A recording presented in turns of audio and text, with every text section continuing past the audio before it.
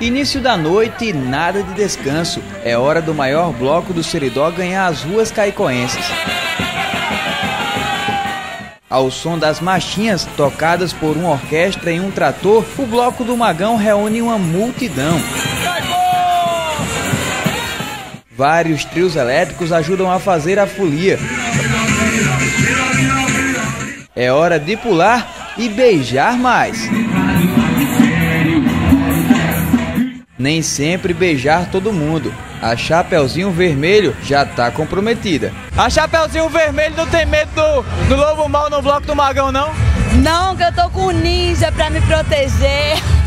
Protege direitinho ou não? Protege direitinho. E de onde é todo esse povo que lota as ruas de um lado a outro? De onde que você é? Campina Grande. Primeira vez no Carnaval de Caicó? Primeira vez, é muito bom. Quem é essa morena aqui que tá com ela? Essa baiana. O bloco do Magão existe há 22 anos e é sempre assim, com muito mela-mela. Fantasiados e não fantasiados saem daqui completamente melados. O grande inventor de tudo isso foi esse professor de artesanato, conhecido como Magão. Tudo isso aqui começou por você?